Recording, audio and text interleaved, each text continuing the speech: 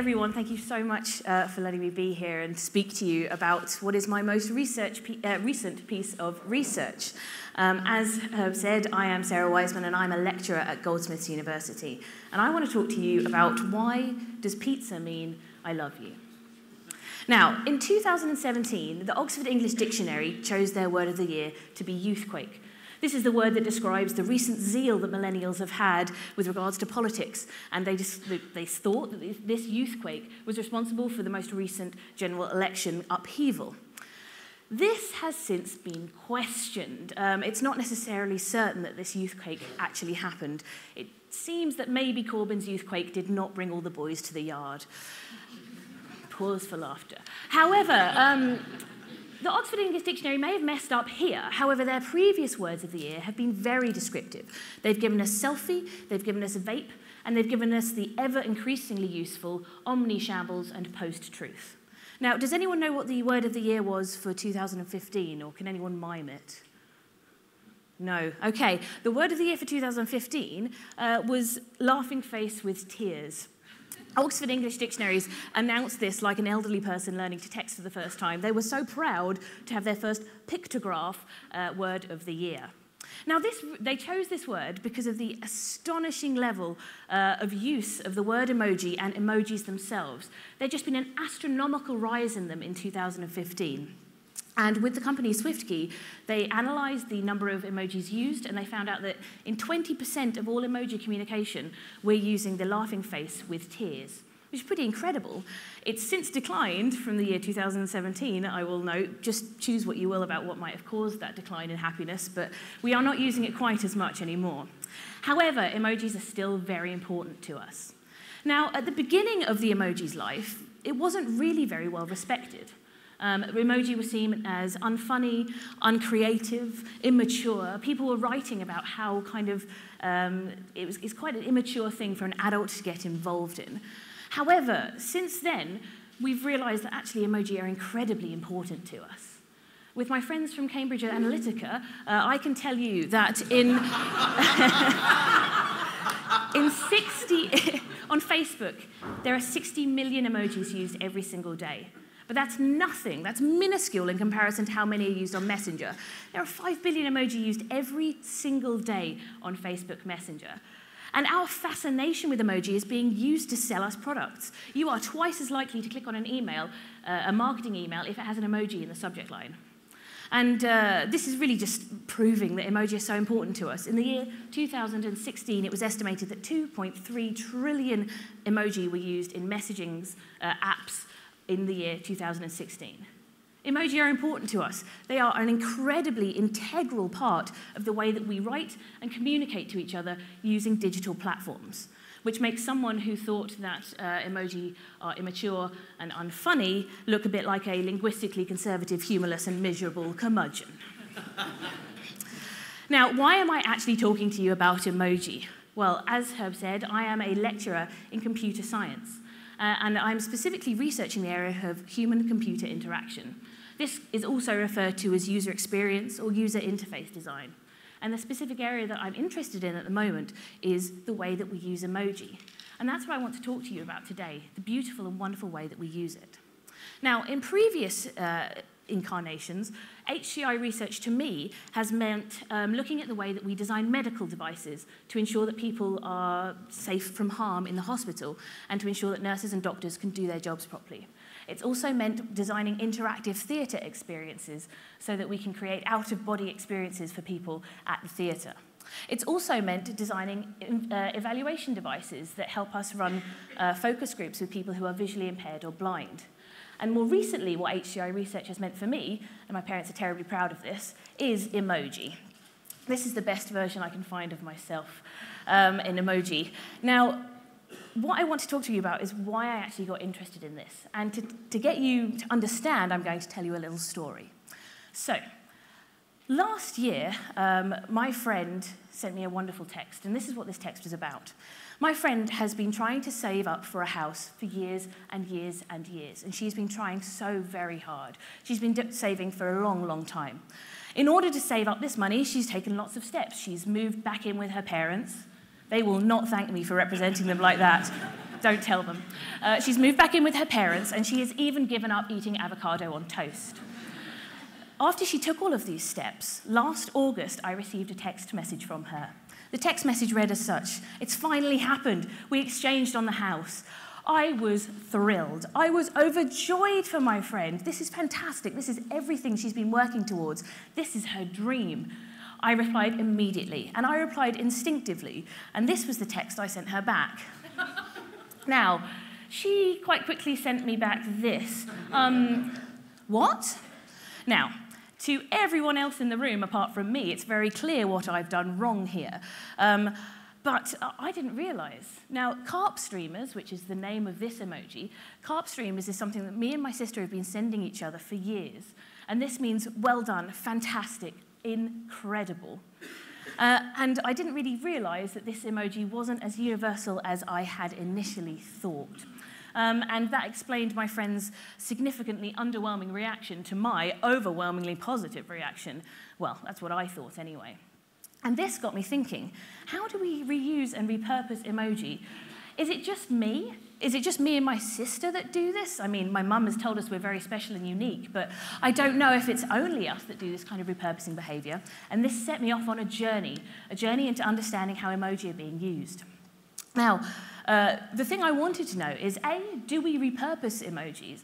And B, if we are repurposing emoji to mean different things, are we doing it personally? Are we doing it in micro-communities with just another person? So let's answer that first question, shall we? Do people repurpose emoji? Yes. People repurpose emoji, yes. People use emoji for things that are not their intended use. Now, what do I mean by intended use here?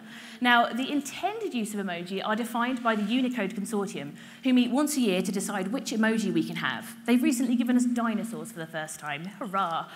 Now, for every single emoji they decide that we need, they give us... I've just realised how many photos there are going to be of me with an aubergine behind me. I've just realised. OK, sorry.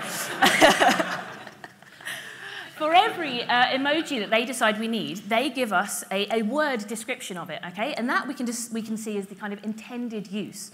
But you and I, we don't see this word description. What we see is how the emoji is drawn, which creates this disconnect between what the emoji is intended for and what it's often used for. For example, this emoji is actually called woman tipping hand. And in early incarnations, it really looked a lot like the woman was sassily flicking her hair. So even though the Unicode definition is woman tipping hand, for us, the definition is woman flicking hair, really. And it's this ambiguity that comes from translating the words into pictures that led Apple in 2016 to ruin sexting. Now, does anyone know what the what the word is for the Unicode character U1F351? Is it peach? It is peach. Now, this is how Apple chose to represent peach. And in 2000, there's no reason, right, why the peach needs to look like this. Okay, the peach could look like any type of fruit. The peach could look like that, for example. And that's exactly what Apple tried to do in 2015. They switched from this to the new version. And this was met with absolute uproar from people. And the reason being that actually people were using this not to mean peach necessarily, but it's a bum, right? That's what it looks like. People did some research on this, and they found out that 4% of the time the peach was being used to mean peachy keen, or that's peachy, positive. Only 7% of the time was it used to mean the fruit. 73% of time it was being used to mean buttocks. Now, Apple changed the emoji to look like this, and as I said, people were furious.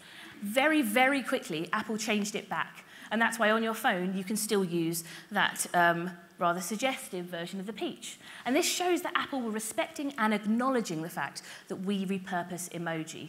And they wanted to be able to give people that ability to sext in any way they wanted to. Now, this is not a revelation. I'm pretty sure that many of you in this room understand that peach can often mean that. And it's becoming such a pervasive type of repurposing that brands are even getting in on the act of how emoji are repurposed. For example, Durex recently released this, not a real product, but an acknowledgement that often this emoji can be used with regards to sex. Now, this is just an example of a very pervasive universal emoji repurposing. What about situations where people want to repurpose and reuse emoji in order to hide what they intended, in order to speak secretly or covertly with others? Now, this is a thing that is actually happening. Now, what group of people should we be worried about using covertly hidden codes in emoji? Is it criminals? Is it dodgy politicians? Is it terrorists? No, the big worry in America at the moment is that teenagers are using emoji to communicate secret messages that their parents can't understand. And I want to show you now a news report from Fox News describing the issue. And cyber experts say kids are starting to use some as a secret code that we as parents can't necessarily figure out. Often it's a combination of emojis, like a face with a zipper along with, should be parents next to that zipper. That would mean don't tell your parents about something. Now, another one is a fox. You think that's a simple enough thing, a fox, right? But that can be a message to someone that you want to sneak out of the house. A skull, arrow, and a flame. That can be saying to someone, I hope you die in a fire. Now,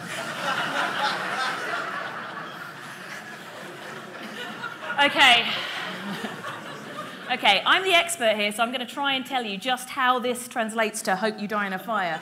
Okay, so skull sometimes means... No, there's no way. This is too complex for you to be able to understand. But we're starting to drill down into how emoji are repurposed. They're repurposed on a more universal level. We all understand kind of peach and aubergine. But then they're starting to be repurposed by small groups of people to purposefully hide meaning from other groups of people. But you know what? We still haven't got to carp streamers. We still haven't got to people using it on a one-to-one level. And this is where my research came in, because no one had really studied this before. So I decided to set out a survey in order to work out exactly, is it just me and Amy, my sister? You don't know who she is. Or is it other people as well? So I set out a survey and asked people about the way they secretly use emoji with just another person. And this is research I'm going to be presenting next month, but you guys are getting the first look at it, okay? Now, the main finding is no, my sister and I are not strange. There are loads of other people that do this type of thing. And if I see you in the break and you do it, please come and tell me about it. Now, what are the results that I found? Well, firstly, I found that the most commonly repurposed emoji that people use with just one other person are smileys, animals, and food. No one repurposed flags, for example. They're just too boring. And people mainly had these secret single emojis with their partner, more so than they did with their friends and their family. Now, what were people actually using these repurposed emoji for? Oh, sorry. Firstly, I should tell you that the most commonly repurposed emoji was the octopus. Loads of people reported using that for other meanings. Some people used it to mean hugs and cuddles, which is lovely. Some people used it to mean other things that you would find in the dark places in the internet. Less lovely. What was the most commonly used pet name? Penguin. Loads of people reported that they called their spouse Penguin, but not in real life. They wouldn't be walking into the kitchen and say, hey, Penguin. This was just something they would use via text. And this emoji specifically referred to their partner or to their significant other. Now, why were people reusing emoji? Well, lots of people repurposed emoji to mean excitement. I put carp streamers in there. It isn't actually in the data set because my sister refused to fill in the survey. But I know that that's in there. But other people reported using a unicorn or this gaming symbol to mean excitement and happiness. Obviously, some people repurposed emoji for sex. Why did people use emojis for sex? Well, they needed it because sometimes if you're trying to kind of let your loved one know that you're in the mood, you don't necessarily want to let everyone else that's on the bus behind your loved one know that you're in the mood. So you might need a secret code. The top one is fairly self-explanatory, feeling horny. This bottom one was reported because it was specifically purposefully chosen to be the least sexy emoji in the set. And ironically, the people wanted to use it. People also repurposed and reused emoji, again, for hiding information. Some people wanted to use emoji so they could hide illicit activity that they were doing.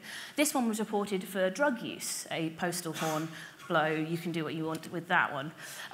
People also repurposed emoji because of the way that they looked. Now, this one's fascinating. Someone talked about the fact they needed to talk about a coffin, but there was no coffin in the emoji set. And so the bathtub was used because it was a person lying down, similar to a coffin. The bottom one here, this was used to mean lesbian, because in American Sign Language, that is lesbian. People also often repurposed emoji because they had a shared history. This emoji meant, remember that time we, or do you know that, remember when we talked about, and it's just a shorthand to mean, remember that feeling that we had, remember that shared experience. People use emoji for speed. Sometimes they put two emojis together to say a word. Do you get that? If you say those two things out loud, you get hatchet, which is their local pub. Some people wanted to use emoji to say, I love you. British people are not renowned for being open with their feelings, and sometimes it's quite embarrassing to tell someone you mean I love you. And so people were using purposefully comic emoji, for example, the horse, and often food. Some people reported using pizza, and another set of people reported using cheese, because that was a shared food that they both loved. And so when it's hard to say I love you to someone, you can just say I love you using food. My favourite thing was that some emoji were repurposed just for connection. Sometimes words aren't enough. And these are my favourite ones. People explained that sending the bear says a lot without having to find the words, and also that talking is hard. And so emoji can let you communicate with people. Just as every day when we're talking to each other, we don't just use words, we use body language, we use tone, we use touch. In digital communications, we use emoji to add that similar sort of texture to say things without words. Now, I'll just finish up by saying this. Why does this matter? Well, I think it matters because we are constantly trying to teach computers how to understand our use of emoji, to do sentiment analysis, for example. I think that's incredibly dangerous. Humans don't yet understand how we use emoji. Just as you saw that ridiculous news report. And there are so many personal and unique little things that are happening between humans. So if we try and teach computers how to do it, I just don't think they have a chance. And I think there's something quite dangerous about automatically assuming that we can definitely do that. So that's why I think understanding the way that humans use emoji is not only fascinating and lovely to find out about, but it's also important when we're considering how we're going to teach AI. So thank you very much for listening. And yes, I did match my last slide to my shirt. Thank you.